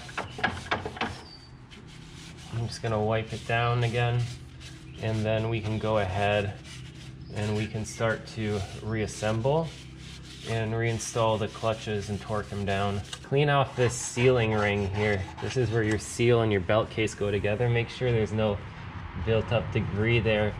Oftentimes people put grease on the belt casing, especially if you've got a used machine. You might notice that I've got some debris and there's some belt debris here, as well as a bit of grease residue, because I like to put a little bit of grease around the OEM seal. So a good way to break up that grease is just to hit it with more WD. And just spend some extra time and get this all nice and clean so it's perfect. You ride hard, you gotta maintain your machine appropriately. It's like if you're a granny and you drive your Toyota Corolla to get groceries 5 miles one way, once a week you put 10 miles on your car, then that Camry is not even gonna need ball joints for 20 years, or brakes or anything probably.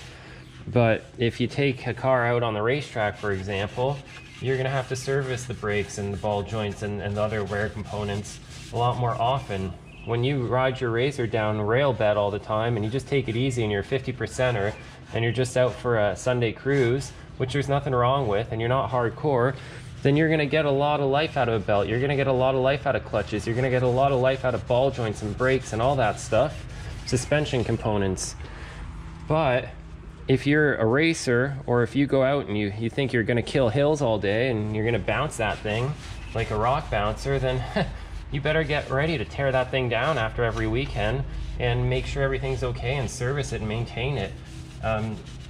These are all these things wear out, and they wear out depending on how you use them. So I'm sick of hearing people online say, oh, this is garbage, or Polaris is garbage, or Can-Am is garbage. Well, do you know what you're doing? Do you know how you're maintaining your machine? Like, are you putting the time into it that you need to? Are you trying to save $10 and buying cheap parts, aftermarket garbage? Or are you putting the parts you need on it to keep it running at factory or better condition? Ask yourself those questions before you complain. A lot of you guys will say this is overkill. It's just the way I do it. I'm OCD when it comes to this stuff. It's how I like to do. This is what makes me happy. It lets me know my machine's okay. This is how I discover problems. Good way to find issues. And that's what I like to do. I know a lot of you other guys out there are probably very similar in the way that you meticulously maintain your machine and you don't want anyone else touching it. You don't trust the dealer. You don't trust certain shops. You want to do it yourself. It's part of the ownership process to me. Can't say it's the funnest part of owning a machine, but I don't really mind it. It lets me know when I'm out on the trail next time that everything's A-okay, and if I hear a noise, I know what it is, or I know what to look at. Okay, that's all done. Let's slap those clutches on there. Oh yeah. All right, so we got our primary. Slide that puppy on there. Get our big bolt, pop it in there. Get it started by hand till it's in there good.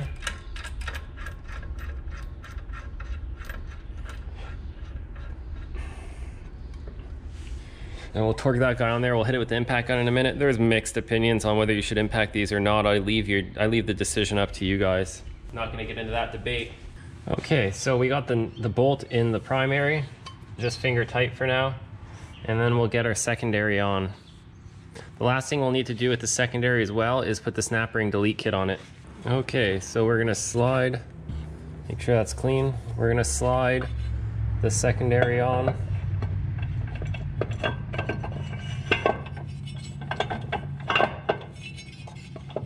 On the spline shaft.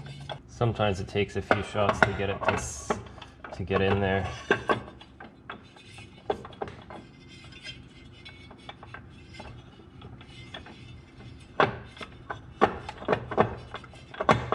There we go. That's on there. Now, since we're using the snap ring delete kit, you're gonna grab your OEM bolt. You're gonna grab the small hold washer. You're gonna grab 2 of the thicker shims to start. That's what they recommend starting with. And then you're gonna grab your factory washer with the little hole in it. And then those are gonna go on there. So you'll see these ones ride over. And then that goes like that.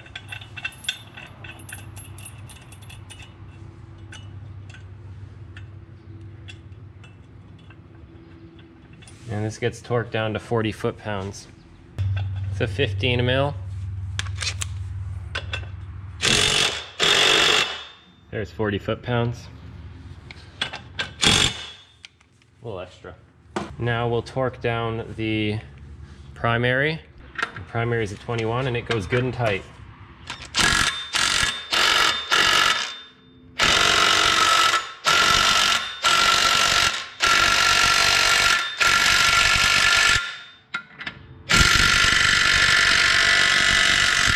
That's in there good. This impact gun, by the way, isn't ridiculously strong. It's one reason I like it. You don't want to take your half-inch $500-600 Milwaukee and do that. You're probably going to snap something. This thing will not snap like a wheel bolt. It's great for these types of applications. So that's on there nice and tight, and we can mount our new belt. But before we mount the new belt, we're going to wash it in warm water with soap. So let's go do that. So here we've got our Striker belt by G-Boost from Aftermarket Assassins. A lot of people will tell you that you should wash your belts with dish soap and warm water and scrub them down with a brush or a little Scotch pad on the sides. Some people say use a wire brush. Usually I just wash them with soap and water and I just scuff the sides up a little bit with a Scotch pad. And this is supposed to get rid of any of the residue from manufacturing these belts so that it bites really nice and you have nice fresh clean rubber exposed when you break in that belt. So we'll go ahead and just use some dish soap on a scrub brush. Nothing fancy here. Let's get it all nice and clean. Now I've heard people online say that some belts are directional. I know certain belts will have an arrow on them and be directional. I've heard others say that it doesn't matter which direction you put these belts on, but if you take it off, you should remount it in the same direction. And then I've heard other people say it really doesn't matter at all. So I don't know what kind of school of thought you guys follow, but it would be cool to hear what you think or what you know and what kind of facts you have to back it up, because it's a debate that's been started many times on some of my videos that have to do with like changing a belt or something like that. So it'd be interesting to see what you guys think or know or have heard or have done in the past. Mostly I think it's these surfaces you have to worry about, the tapered edge of the belt. That's where most of the gripping happens in the clutch sheaths. So I just hit it with a Scotch pad a little bit. I don't go crazy on it or anything. I just want to take any glaze off it from the factory or from shipping or whatever, or release agents they might use. Now remember guys, it is really important to actually properly heat cycle and break in your belts. You want to bed the belt correctly into the new clutch surface, and you want to heat cycle this belt properly. Generally what I do and what I've been doing and I've had good luck with on both these types of G-Boost aftermarket belts as well as OEM belts and many machines in the past, whether it's side-by-sides or ATVs, is I'll run it without holding it wide open and just kind of give it 40 to 50%. Run it at various RPM ranges on the road, for example, or on some gravel or in a backfield. Just, you know, mildly let it warm up really nice. Cycle it from like 20 miles an hour to 50, 60, accelerate, but not too hard. And then let it warm up, park it for an hour, let it cool off, do it again, let it park it, let it cool off, and then go do like a third ride that's a little more spirited, warm that belt up even more. If you've got an infrared belt temp gauge, then get that belt nice and warm. Don't get it into the red zone, but get it well into like the yellow, and then sit it again and let it cool off naturally before you drive it, and that usually does a good job extending the belt life. So I'm going to dry this off with some compressed air, and then we'll get it mounted. All right, so we got this nice clean belt now. I dried it off, it's nice and dry, and we'll get the clutch spreader tool from the toolbox, the toolkit, the OEM toolkit, to thread in here and spread those clutches open so we can get the belt on. And we'll get this guy on there, and then we'll get the case on too. Okay, we'll get our L-shaped clutch compression tool, or clutch spreader tool actually. And I've seen people online using like one of the bolts out of their like their fenders or stuff like that. You'll notice that this tool has like a blunt end on it. A lot of the bolts that hold your plastics on, even though they're the same thread pitch, have a self-tapping kind of end. They will damage the contact surface behind the clutch. If you're in a bind on the trail and that's all you have, then yeah, go ahead, use it. But if you've got the proper tool, just use the proper tool. Go buy yourself a spare one of these at the dealership if you need to. I think they're like 10 bucks, which is quite a bit for just a piece of threaded rod. But at the same time, you kind of need this. So having an extra one around the shop in case you lose yours on the trail isn't a bad idea. Make sure you thread this in there properly and it's going in nicely. If you feel resistance, don't force it. You could bend the thread tool, damage the threads. Or you could bend the tool or damage the threads or break it in there, and then you're in for a world of hurt, especially if you're on the trail. So there we go. You can't go any further because it hits the bolt here, but it should be good enough. So I'm going to mount mine so I can easily orientate it with so I can read it like this. Made in Japan, G-Boost, it's all like that. We'll make this the direction of mounting. And if we pull it off, we'll try to put it back on in the same direction. But I've run them in different directions and they've been fine. So put it on your primary first, slide it on the bottom and through the top. And once it's on the primary, you can slide it onto the secondary by just rotating the secondary, and it'll pull it right on there. Just like that. And then just unthread this guy, and you're pretty much good to fire up your machine. We've torqued both the main bolts. Everything else on the clutches is replaced. All the wear components are replaced. And yeah, so we'll keep the case off for now, like the case cover, because I want to run it like this. We'll check the backlash on the belt.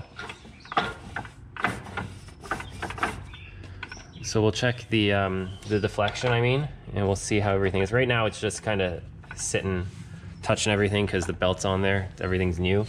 The clutches aren't like tightened up or anything. But we'll see how the belt sits in the secondary once we fired it up.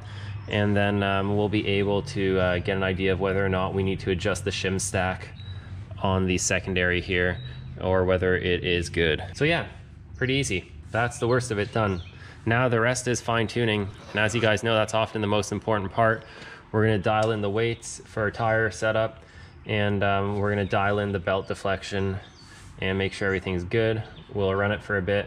I don't want to really do the full out 55 mile an hour pulls yet on this brand new belt. So what I'm probably actually going to do is I'm just going to kind of drive it around and heat cycle the belt a little bit, make sure everything's okay with the clutches and they're functioning well before I beat the piss out of it. It'll be nice to get those clutches moving a little bit too and let them wear in all the new components before we really hammer on it. So that's what we'll do. I'll probably just do a few, I'll just do like a road cruise, but we'll fire it up in a few minutes and we'll show you how the clutches move and make sure everything's okay, and get you guys a cool shot because the clutches look really neat when they're spinning. So yeah, that's that. The last thing we're gonna do is put the belt cover on once all that's done and put all the plumbing back on, but that's easy. You guys know how to do that. The majority of it is done now. Like I said, it's all fine tuning.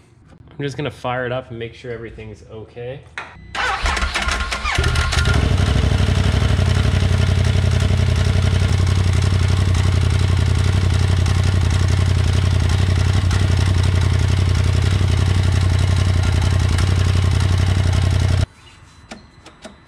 Seems okay. Definitely sounds a little different than it did, but it's always louder with the cover off.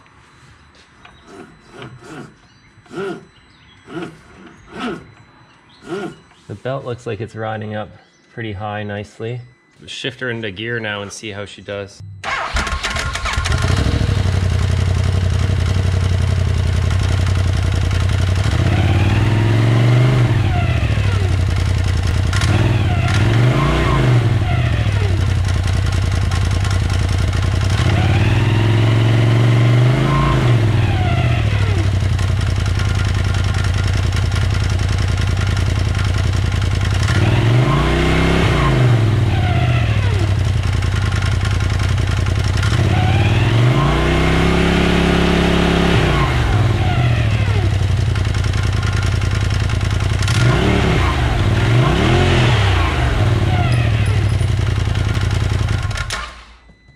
yeah, so I think it looks like everything's okay.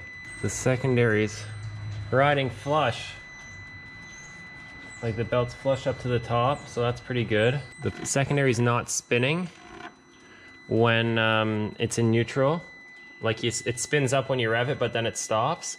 And then the one way, or the bearing on the primary is spinning. So the belt's not moving, so that's a good thing. I think my throttle body's messed up because it doesn't cycle on and off. Does anyone else's RZR do that? Maybe I should get it warranted, I don't know. It's coming from the throttle body. Yep, everything's looking good. I'm stoked. So I'm gonna work on some other stuff I gotta do now, and then we can road test it once the shocks are back in and stuff. So we'll pick up there once the machine's more assembled, and then we'll be putting the tune on as well. Sweet, so the clutches seem like they're working all right. Everything's good. The secondary is not spinning in neutral. It's not spinning when it's in park or low or high gear when it's not moving. When you rev it up, the secondary starts to spin. As soon as you let off and the RPMs drop, it goes back to just sitting still, and the belt is just spinning on the bearing inside the primary like it should while the primary spins. So that's good. It seems like the belt deflection is good right now. That belt is riding right in the top of the clutch there in the secondary, so that's really good. So yeah, pretty stoked. Sounds like everything's okay, looks like everything's okay, everything went together well, no issues at all. Really nice quality components from Aftermarket Assassins, that belt's on there. So now we'll get the rest of the RZR together. Hopefully we can get out for a trail ride this weekend, but I really need to get it out and break in that belt before we trail ride and make sure everything's okay. So I'm going to focus on getting the shocks back on. I'm going to finish wiring up my rock lights and stuff like that. So the last thing left to do is install the tune. We're going to install a Stage 3 tune from Aftermarket Assassins. It's on the Dyno Jet tuner, so that should be pretty easy to do. So we'll show you that in an upcoming video. Just because this one's already getting pretty long, we'll just keep this one to the clutches, and then we will we'll do the tune in the next one, and then we'll also do some drag pulls and some testing and some fine tuning in the upcoming video as well. But we'll close up this video here just as a basic clutch removal, service, rebuild, and reinstallation, and that should cover all the bases, whether you're using the Aftermarket Assassins goodies, whether you're just rebuilding your stock clutches to stock specs, or whether you're using a competitor's product. This video should apply to that. Pretty much any RZR, and pretty much really any CVT is going to follow the same basic concepts here, minus maybe a few different bolt sizes or placements or locations. Things might look a little different, but the general function will be identical. But if you've got a Polaris, then this should apply to you. And I'm assuming, like I said, quite a few other vehicles as well. So I hope you enjoyed the video. Leave it a thumbs up. That really helps the videos rank better. It helps people discover them on YouTube. It helps our channel grow. It really helps the YouTube algorithm pick up our videos and share them with more people that may have not seen them yet. Make sure you subscribe. I got tons of people watching the videos, but a lot of you guys aren't subscribing. I see return viewers. I even see people leaving comments over and over on videos, watching them all, but you're not subscribed, because it shows me all that in the analytics. So if you haven't subscribed yet, then please smash that subscribe button. That also helps out. Follow us on Instagram, follow us on Facebook, and also check out the Shopify store, because we're going to have some cool swag on there. We're going to be adding some cool new stickers, and we're going to work on some new shirt designs. It's just, it takes time, guys. I'm pretty much, most of the time I'm a one-man show here, so I got to film this, I got to do all the work, I got to edit it, so it does take time. So thanks for being patient. Check out the upcoming videos. There's going to be lots of good content coming your way. Also, check out some of the previous do-it-yourself videos, as well as our awesome trail riding content. So we'll see you in the next video. Ride safe out there. Big shout out to Aftermarket Assassins for hooking me up with these goodies. They gave me a really good deal on these parts. Full disclaimer, we'll be giving you an update on these parts in upcoming videos. I did pay for these parts. They gave me a bit of a discount, but they didn't send me these for free. So we're going to do a full-out realistic review. We're going to see how they hold together. We're going to see how they work. We're going to see how we like them. We're going to see how they act in the real world on the trails and stuff. So stay tuned. We'll be giving you updates on these products in future videos. On trail riding videos, we'll bring it up. We'll talk about it, and you guys will probably be able to see the difference as well. So yeah, stay tuned. Lots of great content coming your way. I'm done.